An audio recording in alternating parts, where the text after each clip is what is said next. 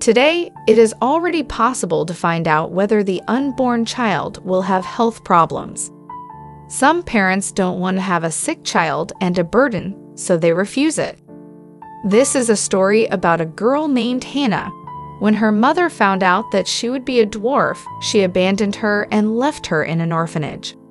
Month after month passed, but no one wanted to take the poor child home. Finally, a couple of beautiful people, Jackie and Laurie, decided to adopt a baby. They weren't worried about her illness, they just wanted to give her a loving family. Jackie and Laurie knew that raising a sick child would not be easy, but that didn't put them off.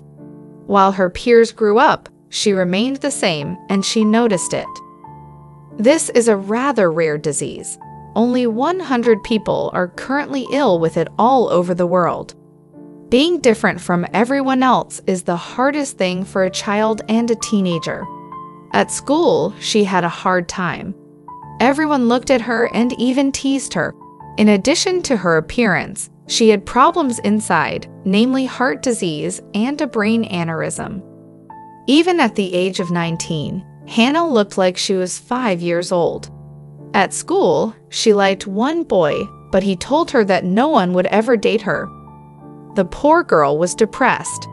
Fortunately, she had sisters who cared for her and spent time with her constantly.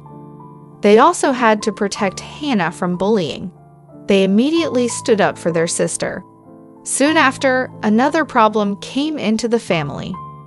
Hannah's mother was losing a kidney and urgently needed a donor.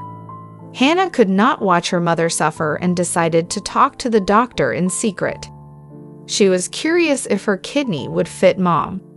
Although her kidney was suitable, the doctors dissuaded her from such a step because Hannah's body was already weak and without one kidney, it would have been even more difficult for her. Luckily for Jackie, a donor was soon found. Hannah also realizes that with her diagnosis, one does not live beyond 30 years, so she would like to live life to the fullest. She goes to dance, singing, and acting classes. Hannah also participated in many programs and even in one reality show called Little Ones in Search of Love. There she met her soulmate, a guy named Brad, who also suffered from this disease.